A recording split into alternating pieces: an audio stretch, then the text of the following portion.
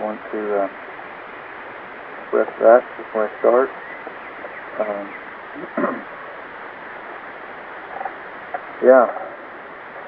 May the grace of God, His power enable us to stand in the days that are ahead and in the times we're in, and may His Word and His truth convict us, and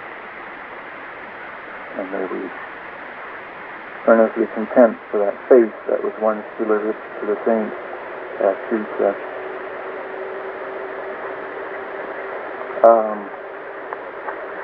Again, I'll continue in Acts chapter 13, and possibly we'll get into 14. And just hope this would continue with what we already heard this morning. So many good things there in Titus. Appreciate you reading that, Walter. Let's pray before we continue with this. O God, Father of the universe, Creator of the universe, to you we turn in prayer. We ask for your presence and your guidance. Be with us as we open your scriptures once more, and as we look at it, just thank you so much for this ability that we have to do this, and the freedom we have to do this.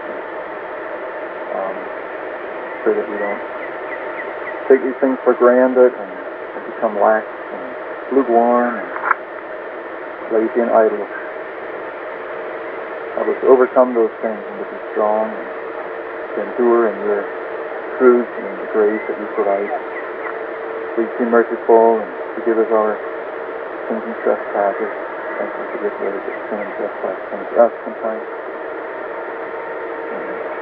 Just help me as I go through these things, and pray for guidance and discernment. In your precious name we pray, amen. I just thought about Paul being the author of having written this letter that was for Titus, and this was an exhortation for him, and I thought how fitting it is to keep that kind of on the side or in mind as we go through here, because so here is, in this account in Acts chapter 13 and 14, is the very first trip that Paul and Silas and John Mark, Paul and Barnabas, John Mark made. Of course, John Mark didn't go along with them all the way, but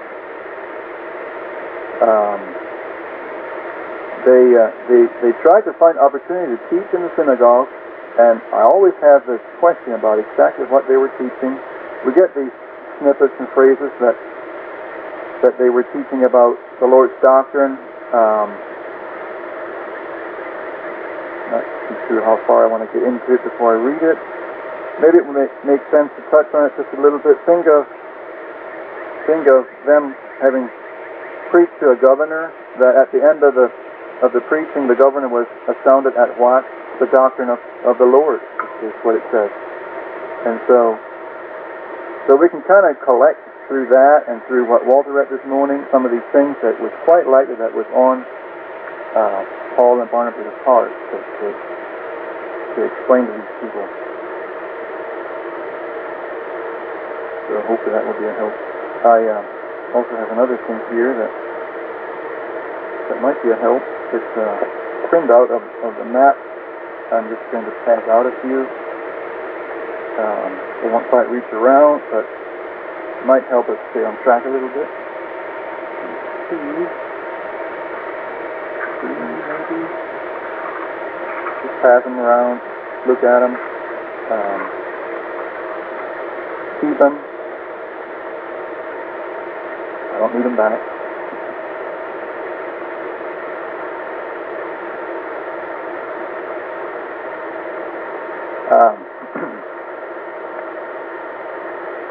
So we had gotten to the end of chapter 12. We saw some mighty work done by the hand of the Lord, how He had that saved Peter after James got killed. This is not to say that James wasn't saved or anything. It's just saying that I'm just saying that Peter was saved from death, at least. And just how Herod was, the wickedness of Herod was judged right on the spot, and how this brought a fear to the people, and it says the word of God spread, and there was many new believers. And if we go on back, we'll see how, I think it's safe to make a connection here, how, remember how after the persecution, the church at Jerusalem dispersed because of the persecution. After Stephen was stoned, there was a great persecution, a wave of persecution that came out, and they went as far as Antioch of Syria, and they went to Pamphylia and Syria and Cyrus, and I don't know how much time went around, but whenever the church at Jerusalem heard about that there was a positive response in Antioch,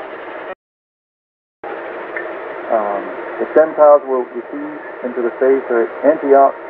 They sent Barnabas up there, and he seemed to be very influential. Barnabas took out Paul from Tarsus, brought him back, and the two of them ministered there for a year.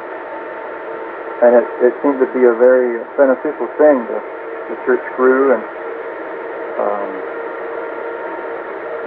the power of God was present as people repented of their sins and became believers.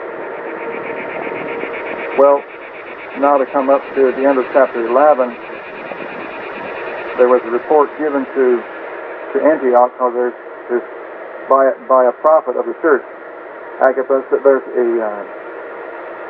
a famine in Judea, and so the church at Antioch went ahead and sent Barnabas and Saul back to Jerusalem with the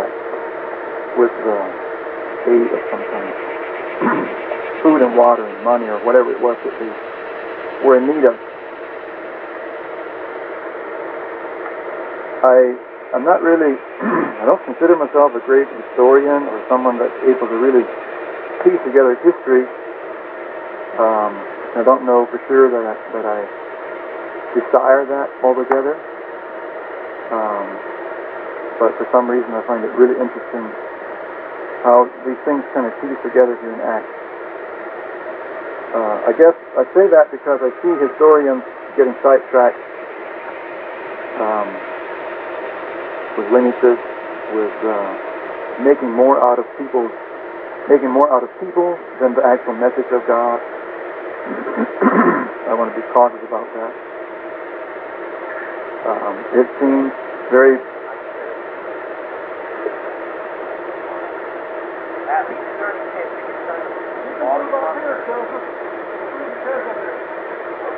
the speaker is right by the trees. That's why she's blocking you. All I can hear is low and mumbling. Right.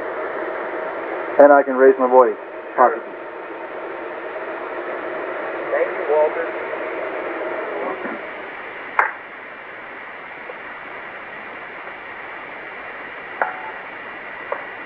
There's room for more too if you can't hear.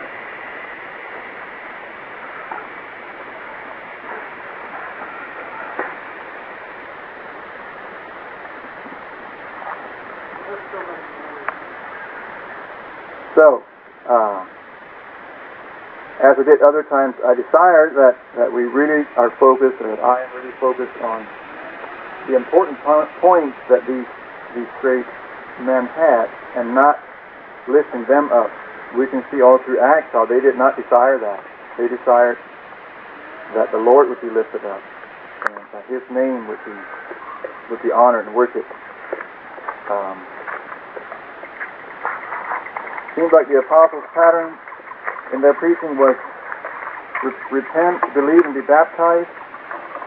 This again is affirmed here when Saul, who is in this chapter now called Paul, preaches at Athens, not Athens in Syria, but the Athens up in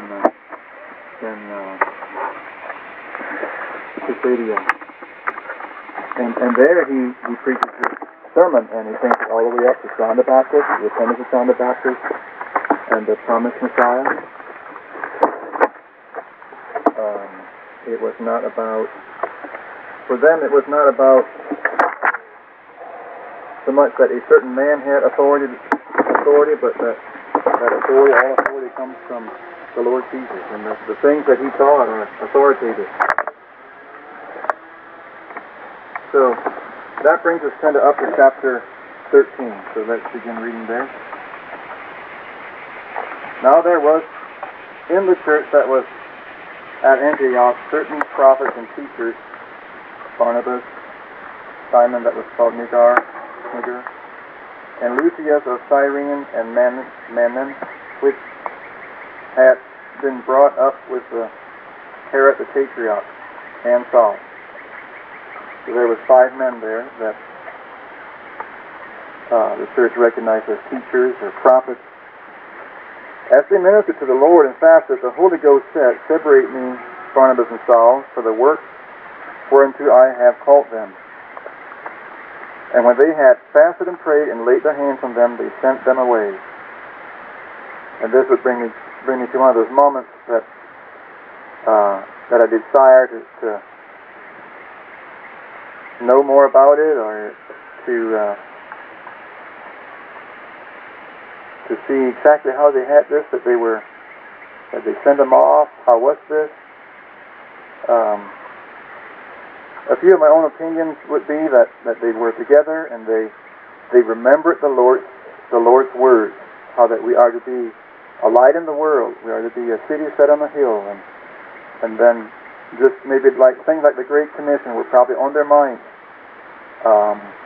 Maybe other possibilities like knowing that the Gentiles had received the word, they're in Antioch, so they were probably hopeful that they would receive it in Cyrus, or then up in the other places that they went. And I like to kind of think of it in a very positive and encouraging way, like they were just there and be like, what are we waiting on? There's opportunities. And in that way, they were working the Lord. They were, fasting would have been a very practical thing. We know exactly what that is. They were abstaining from food. They were in a very deliberate way. They were seeking the Lord, and they got answers. And it's just an encouragement for us. Whether the church knew exactly where they're sending them, or whether Paul and Barnabas knew exactly where they're going, it doesn't say that they had a great deal of a format and exactly where they're going. But still, I believe it was very ordered, that they had a specific message in mind. They were looking for open doors. They thought of the synagogue as being a good place to go. We can see that. Seems like every town they went, they would look for opportunities to go to the synagogue on the Sabbath or whenever there was opportunity. And sometimes they took opportunity to speak. Other times they were given opportunity to speak. And so they go to. Okay, so I read up to verse 3. Let's read verse 4. Maybe down to 12 or so. So they, being sent forth by the Holy Ghost, departed unto Seleucia, and from thence they sailed to Cyprus. And when they were at Salamis, they preached the word of God in the synagogues of the Jews. And they had also John Mark to their ministers. And when they had gone through the island unto Paphos, they found a certain sorcerer, a false prophet, a Jew whose surname was Bar-Jesus. So on that map, you'll notice Cyrus being a pretty large island there, and we can see the arrow pointing towards Salamis. And there they found a synagogue and they preached, and then they went and continued all the way through the island, and they preached until they came to Paphos. There they found a certain sorcerer, a false prophet, a Jew, whose name was Bar-Jesus, which was with the deputy, or governor, of that country. His name was Sergius Paulus, a prudent man, who called for Barnabas and Saul and desired to hear the word of God. Now remember that Barnabas was from this island. That was his home country, his home. I don't know which one of these towns were his hometowns, but it appears as though they were known men. Maybe not Paul, but I would think it'd be safe to assume that Barnabas was a known man and the governor of that region, or maybe he was governor of the whole island. I don't know. Called for Barnabas and desired to hear the word of God. Verse 8, but Elmaeus, the sorcerer, for so his name is by interpretation, withstood them, seeking to turn away the deputy from the faith. Then Saul, who is called Paul, this might be the first place called Paul, filled with the Holy Ghost, set his eyes on him, and said, O fool of all subtlety and all mischief, thou child of the devil, thou enemy of all righteousness, wilt thou not cease to pervert the righteous ways of the Lord? And now, behold, the hand of the Lord is upon thee, and thou shalt be blind, not seeing the sun for a season. And immediately there fell on him a mist and a darkness, and he went about seeking some to lead him by the hand. And the deputy, when he saw what was done, believed, being astounded at the doctrine of the Lord.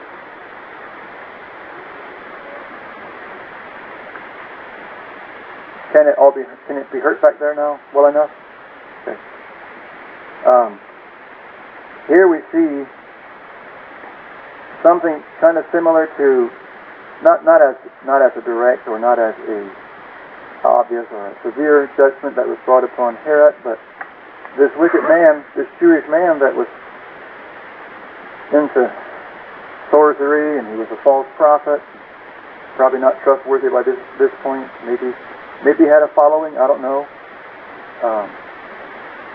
He looked for ways to deter the message of the Lord to where this governor wouldn't hear it. Probably knowing that if he could get them just to go to some peasant or whoever, it wouldn't be as an effective thing. Like knowing that if he gets this governor converted, there's going to be a far-reaching effect. And then coming out of this thing blind, looking for someone to lead him. Like what a severe judgment from the Lord on a man that was trying to pervert the Lord's ways. And through that, it was actually counterproductive. Like look at how the deputy, the governor, after he saw that, it says he believed. And it also says that he was astounded at the doctrine of the Lord.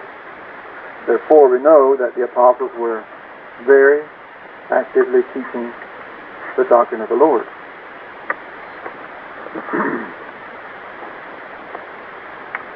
I would think it'd be safe to think that was their ultimate goal. There might have been other things like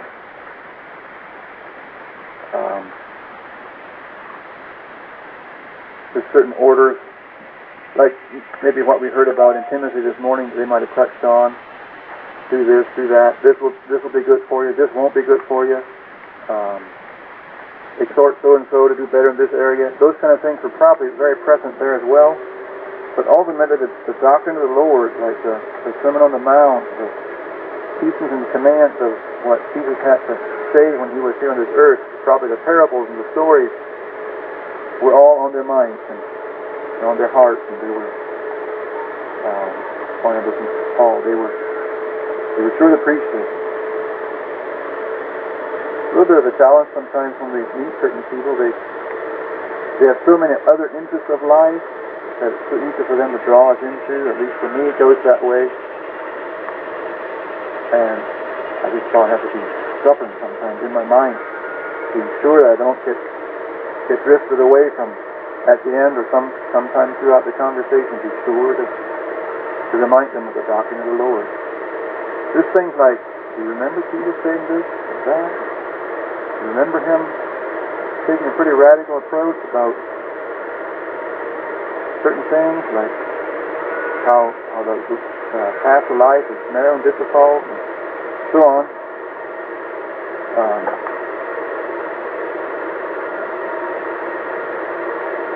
Anyhow, it should also be a good reminder for us how willing they were that the apostles were very willing to go to their own homeland, and that Barnabas here. First place they went was back right to Barnabas' homeland, right in Cyprus. All right, the story continues, verse 13. Now when Paul and Barnabas loosed from Paphos, they came to Pergia in Pamphylia, and John departed from them, returned to Jerusalem. This is an interesting thing that happened. I don't know what to make out of it. There's certain things I thought about, but there's better historians here than what I am, and I don't know for sure Son Mark's life or what all other duties he had other than preaching the gospel. His departure seemed to be something that Paul and Barnabas weren't completely in agreement on what it was. Probably they were in agreement that he has not the faith. I'm pretty sure of that, but just to what degree that this was wrong was a little bit of a difference. Seems like later we can see that when we read on back through Acts. But what it is for me to make out of it, I don't know. I mean, it's just a short little phrase that he just went back to Jerusalem. Maybe it was completely justified. On the positive, I would think it probably was. He had a mother back there. There was a drought back there the year before. Maybe he had a family. If others have better inputs or ideas about what it was, I'd be open to that. But when they departed from Pergia, they came to Antioch in Pisidia. Maybe I'm not pronouncing that part right. And went into the synagogue on the Sabbath day and sat down. And after the reading of the law and the prophets, the rulers of the synagogue sent unto them, saying, Ye men and brethren, if ye have any word of exhortation for the people, say on. And here Paul starts a very long recorded sermon, maybe about the longest one that is in Acts. Maybe not as long as what Stephen's sermon was whenever he had opportunity, or took opportunity to preach a long sermon.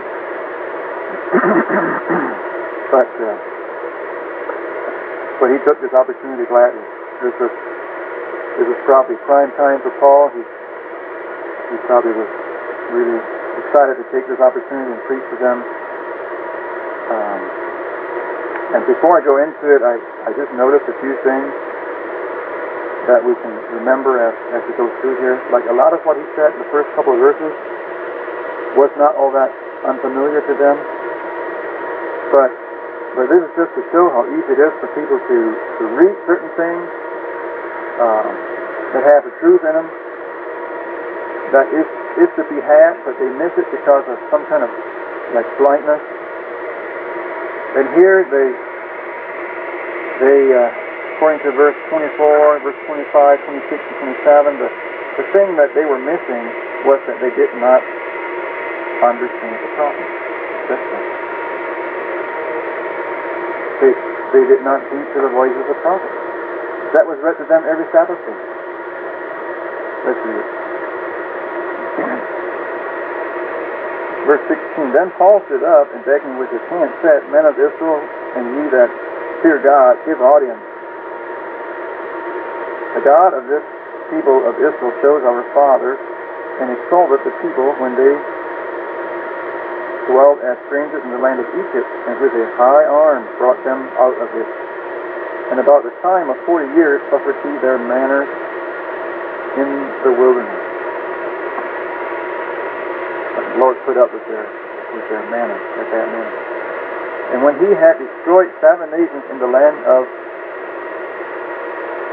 Canaan, he divided their land to them by lot. And after he had gave unto them judges about the space of 450 years, until Samuel the prophet. And after they desired a king, and God gave unto them Saul the son of Kish, a man of the tribe of Benjamin, by the space of 40 years.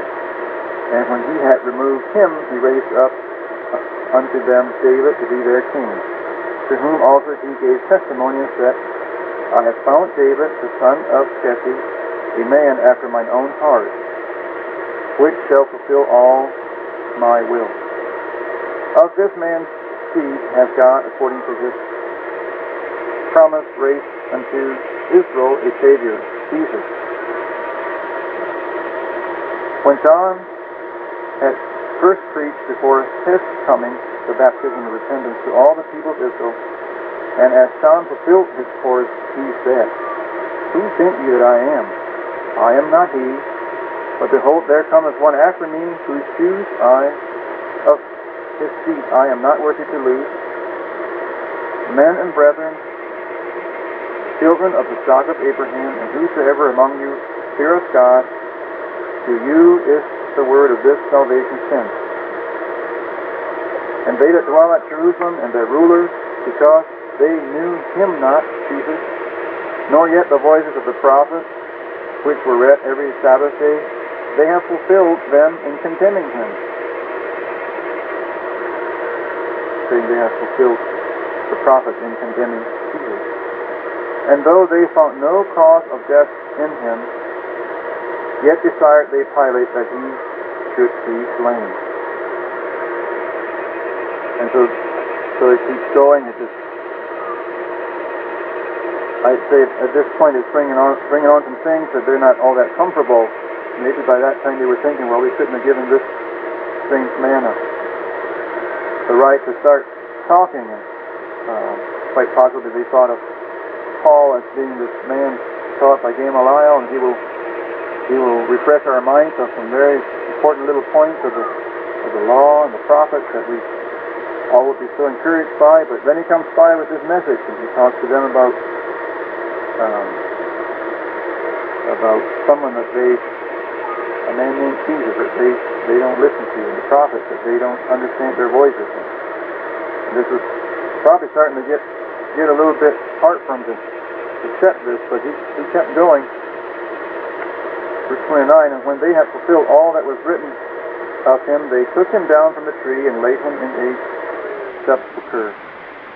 But God raised him from the dead, and he was seen many days of them which came unto him from Galilee to Jerusalem, who are his witnesses unto the people.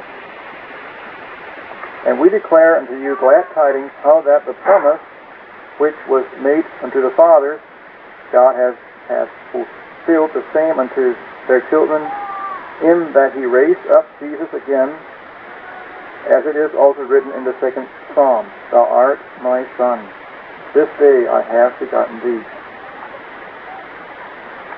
And as concerning that he raised him from the dead, now no more to return to corruption, he said on this wise, I will give you the sure mercies of David. Wherefore he saith also in another psalm, Thou shalt not suffer thine Holy One to see corruption.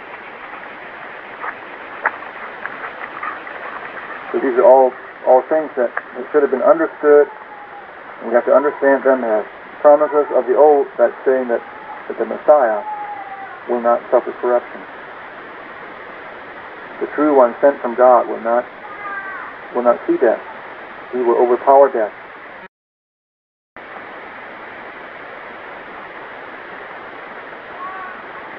Verse 36, For David, after he had served his own generation by the will of God, fell asleep, and was laid unto his fathers, and saw corruption, making the point that David is not the one.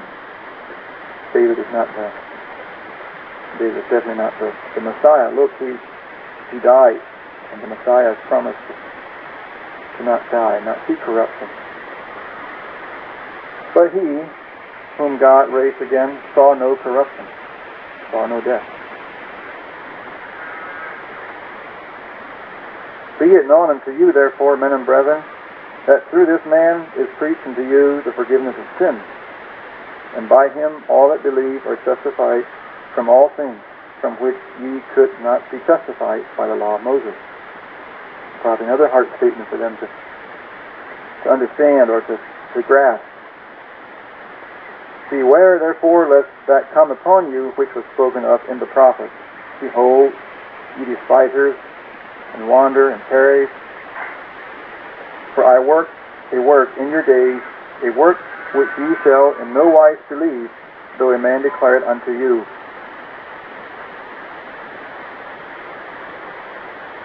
And when the Jews were gone out of the synagogue, the Gentiles besought that these words might be preached to them the next Sabbath. I read across that night. I just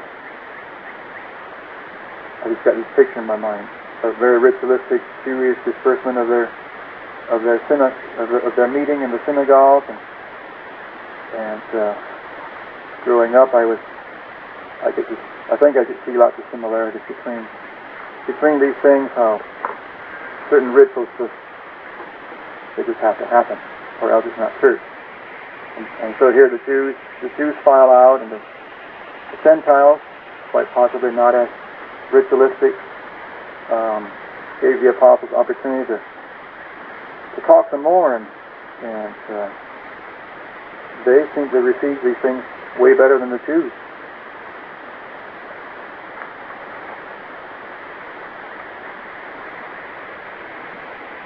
So I had another thought there. But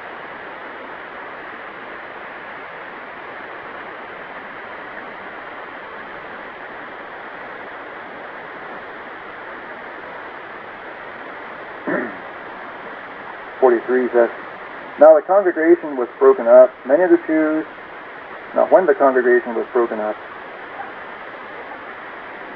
Jews and religious proselytes followed Paul and Barnabas, who, speaking to them, persuaded them to continue in the grace of God.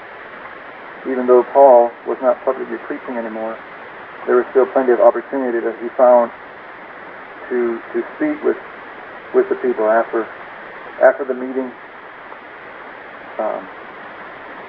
And he spoke to them, persuading them to continue in the grace of God.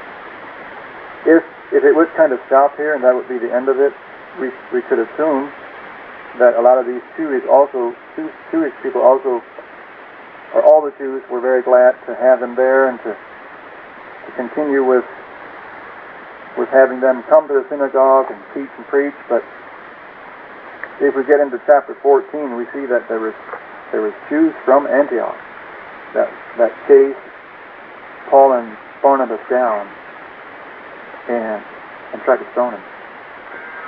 So I would be thinking it's safe to assume that them persuading them to continue in the grace of God, like it says there, was probably like a little bit of a contradiction going on between the two.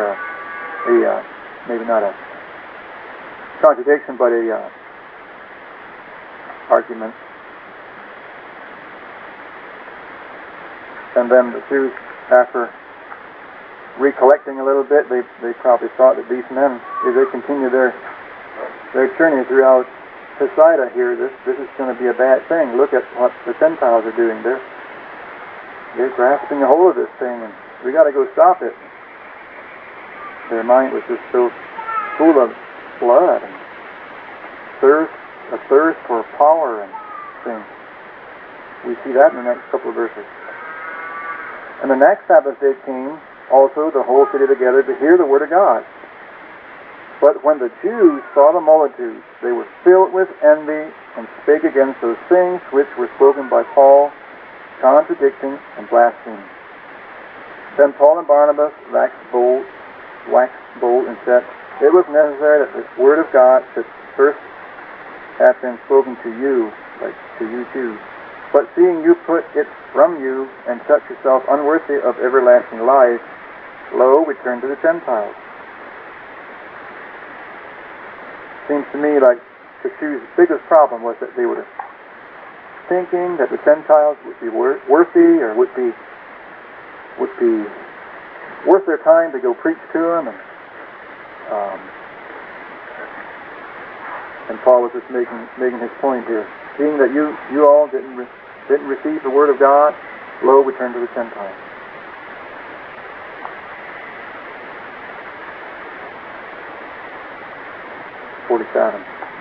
For so hath the Lord commanded us, saying, I have set thee to be a light of the Gentiles, that thou shouldest be for salvation unto the end of the earth. I just think that being a big thing in the Great Commission. He commanded them to go into all the world, and I think that would have already been a little hard. Like, these Jewish people really were set on their holy land and in their borders and the things that they thought that God had so confirmed in their history, that this is the Holy Land. People need to come to us. And we got the synagogues. We got the authority. All these things that it seems still so prevalent. Not just, there's not all these Jewish people around, but this kind of a spirit still seems very prevalent in this day and age. That we have something and people have to come to us, and just about nullifying the fact that we need to go to them. So I think it as being an important point of the Great Commission, that we are to go into the ends of the world.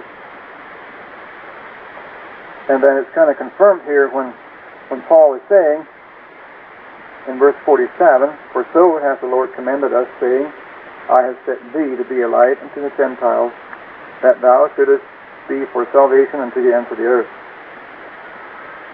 And when the Gentiles heard this, they were glad and glorified the word of the Lord, and as many as were ordained to eternal life believed.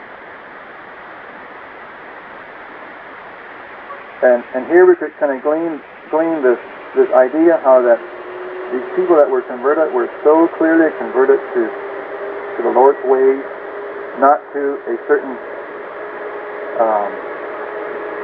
denomination of Barnabas or of Paul or of whatever. They were encouraged and they were strengthened and they were glorifying the Word of God.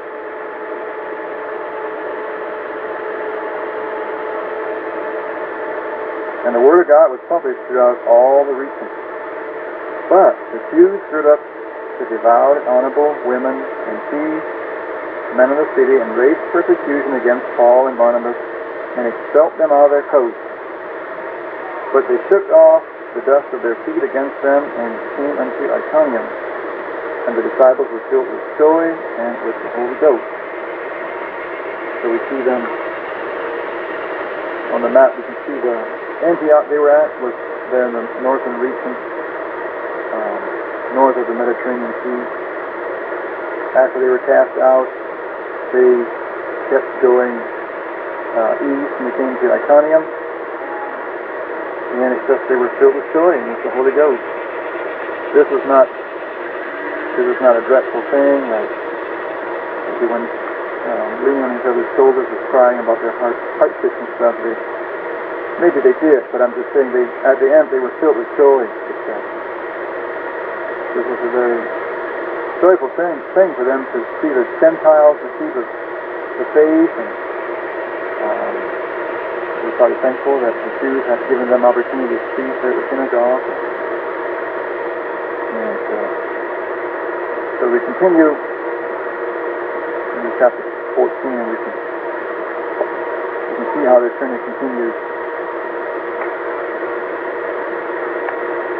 And it came to pass in Iconium that they went both together into the synagogue of the Jews, and so spake that a great multitude both of Jews and also of Greeks believed.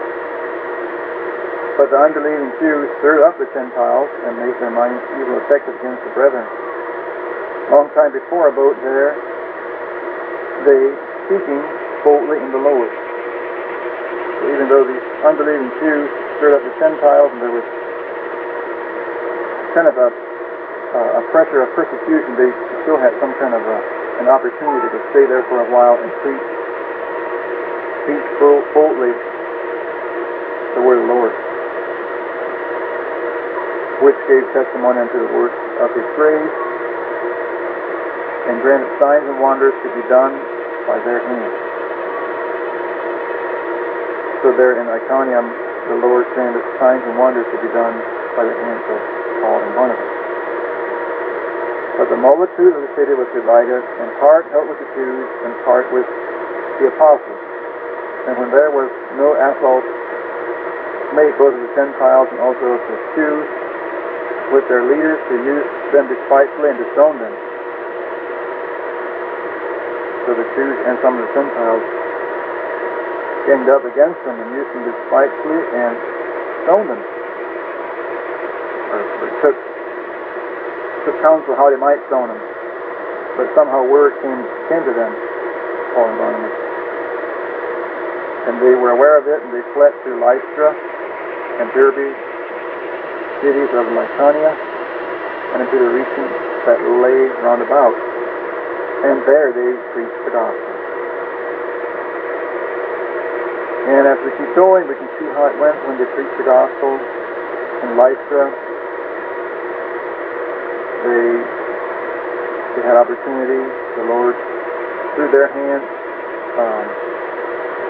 healed the crippled man, and through this, people took a little bit of a different response. They wanted to now go and abuse the other side of this does that make sense? Like it, they wanted to make them God. So beforehand, they were willing to make them to nothing, not worthy to live.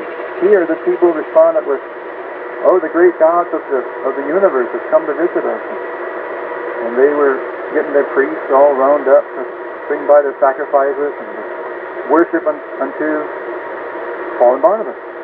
And Paul and Barnabas could not stand this. This was more than they could stand. They couldn't hardly put up with it. They rent their clothes and got in there and tried to make this, but it wouldn't happen.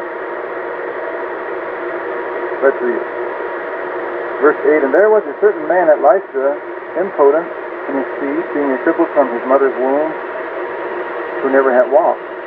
The same heard Paul's speech, who steadfastly beholding him, and perceived that he had faith to be healed, said with a loud voice, Stand up on thy feet. And he leaped and walked."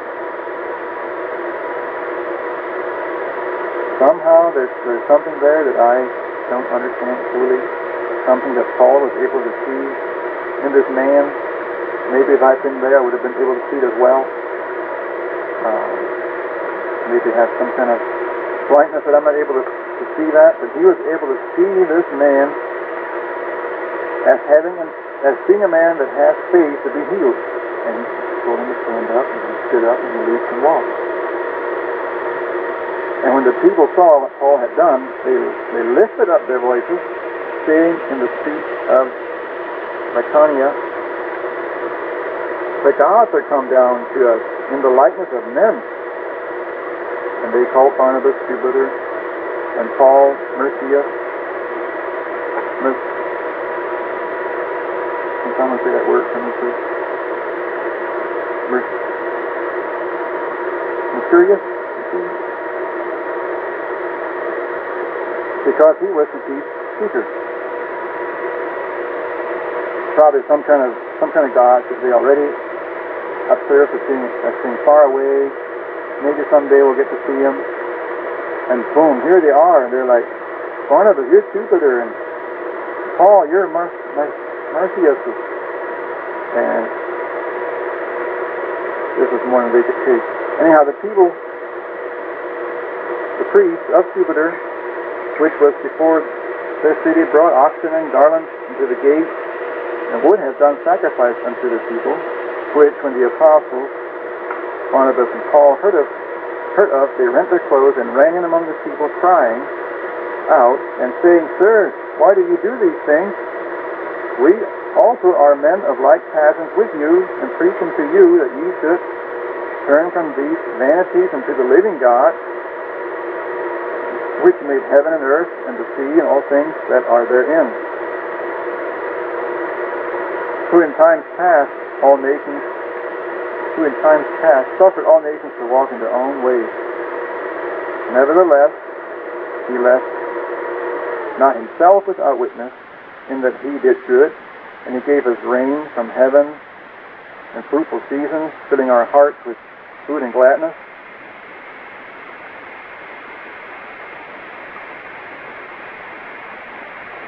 I think they're making a point that rain and sunshine and fruitful seasons should be a witness, should be enough of a witness of God's goodness.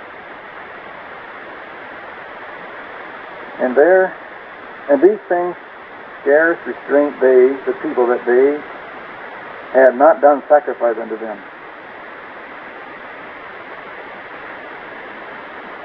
Seemed like they were able to interfere enough that it actually didn't happen.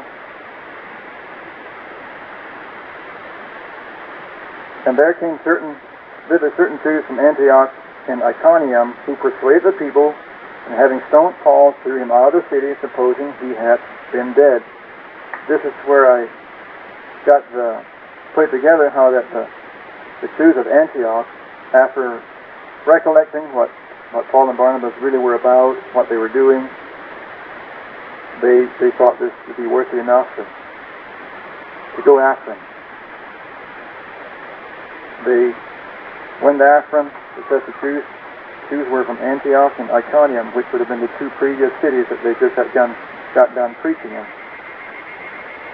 They got there without desire to put up any trial, without desire to work things out in a Jewish Gentile courtroom. No, they got there and they just up and stoned Paul. What it says. He never died, I don't think. They supposed he had been dead, but then there in verse 20 it says, howbeit, after the disciples stood round about him, he rose up and came into the city, and the next day he departed with Barnabas to Derbe.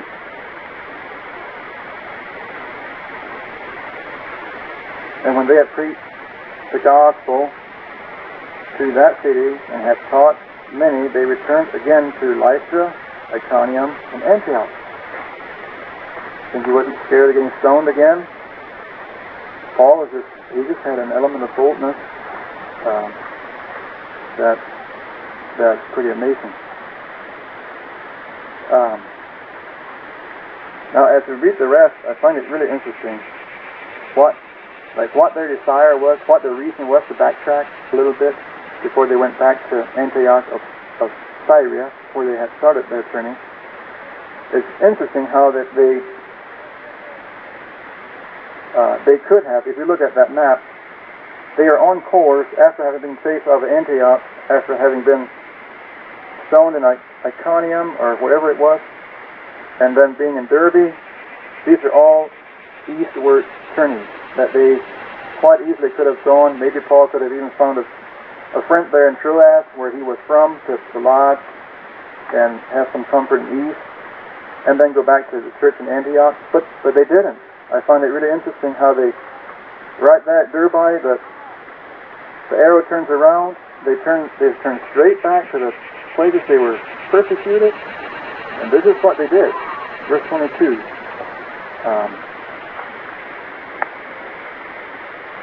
Verse 21 might be needful here too. It says, and when they had preached the gospel to that city and had taught many, they returned, like they turned around, and again went to Lystra, Iconium, and Antioch, confirming the souls of the disciples, and exhorting them to continue in the faith, and that we must, through much tribulation, enter into the kingdom of God.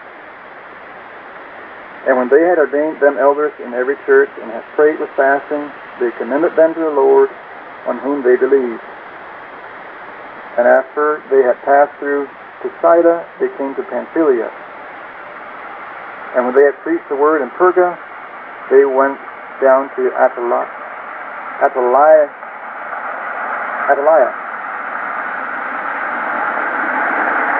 and then sailed to Antioch.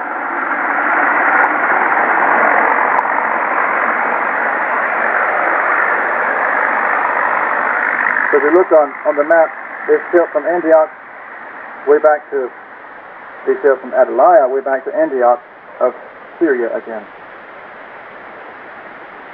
And when they sailed to Antioch, from whence they had been recommended to the grace of God for the work which they fulfilled. And when they were come and had gathered the church together, they rehearsed all that God had done with them, and how he had opened the door of faith unto the Gentiles, and there they abode long time with the disciples. So as I finish up with this, I want to make the points here. It's clear for everyone to see what they did, but just the points of how they didn't leave these disciples without encouragement, knowing that they would need it. They are in the midst of these bloodthirsty Jews that want to do everything to cover up the resurrection of Jesus, and they want to do everything to deter people from the doctrine of the Lord. They knew they were in straits, so they turned around. They went back and they confirmed the souls of the disciples, and they exhorted them to continue in the faith, and told them that through much tribulation you will enter the kingdom of God. And they ordained elders in the cities there. They prayed and fasted with them. They commended them to the Lord, and then they kept traveling. When they got back to Antioch, this would have been, according to history, I don't really get it from here, but according to historical facts, that was a 2-year journey. When they get back to Antioch, they rehearse all these things to the apostles, to the church there, and people were encouraged and strengthened by things that they said, and it says they abode there for a long time. Probably after a long, hard journey and travels, they were ready for some rest time. But as we go into chapter 15, if we get opportunity, we will. But we see they didn't rest all that long. The next trial was inner struggles, where they had to deal with teachers from Jerusalem coming up to Antioch, teaching some false things. They had to go and set things straight. And that was the lives of the apostles. And I hope that me sharing this would be an encouragement for everyone to continue in that faith that was once delivered to the saints. I don't have too much to add, really. I did just find it especially interesting, I guess, how the Jews there should have been. In chapter 13, I guess I've forgotten which city even, but where they, Paul and Barnabas taught there in the synagogue, and they were pretty, it was the first Sabbath, and everybody seemed pretty, at least interested, maybe to various degrees, but the Jews and the Gentiles all were very interested. They wanted to hear him again next Sabbath. The Jews were all fine with it, until the next Sabbath. They just saw the multitude of Gentiles that were seemingly gonna, also take this kingdom and be interested in it, and it moved them to envy. They were just a notch above them, and maybe quite a few notches. But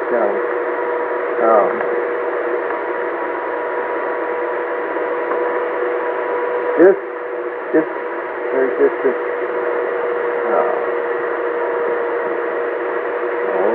tendency among people once they want to be identified as they're of this certain nation, they're of this certain culture, they're of this certain race, they're of this certain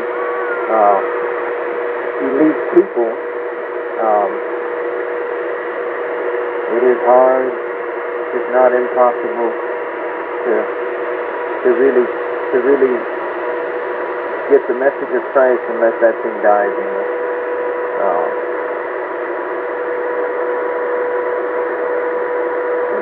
get to the point where we have a spirit that John the Baptist had when he said,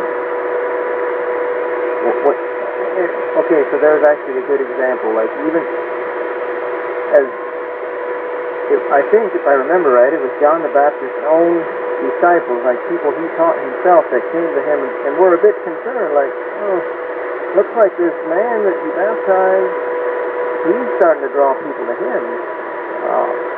We're going to lose a little bit of fame and lose a little bit of our being in the spotlight here. If he gets too many people to follow him, and John would say too much increase, I must be free. And it's with that spirit that we can really get the message of Christ. And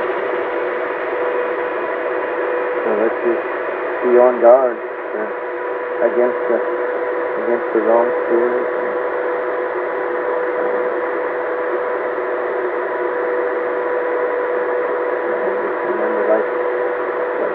Walter read in one of those chapters in Titus. There's the mercies, or maybe it said the grace of God, maybe it said the grace and the mercies of God that we are saved. Had he not come for us, we could not be his, and he came for the whole world. And offered this salvation to the whole world. Who are we? That we think in any way we are some notch above the rest.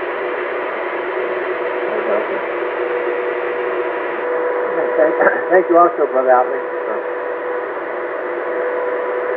reading the continuing expedition of Paul and Barnabas on Mark.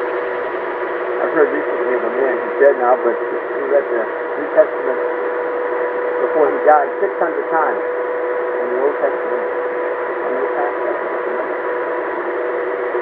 But anyway, and so it's encouraging to keep on reading it, to get it, let it sink in. I know whether it's at the nursing home or just in a private conversation, we like to start in the New Testament for Sermon on the Mount. Romans 5, 6, and 7 laid the foundation, because 90% of denominations don't talk about those things, the kingdom gospel, so to speak. But in the Old Testament, this is where we should start. How does Paul say the gospel, Jesus, this is the gospel born from the seed of David.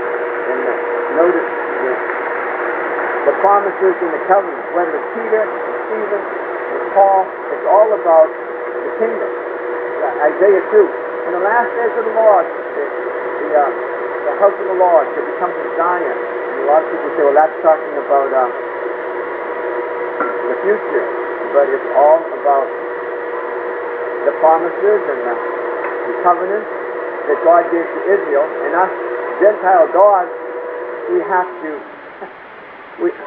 have to fit our way into that.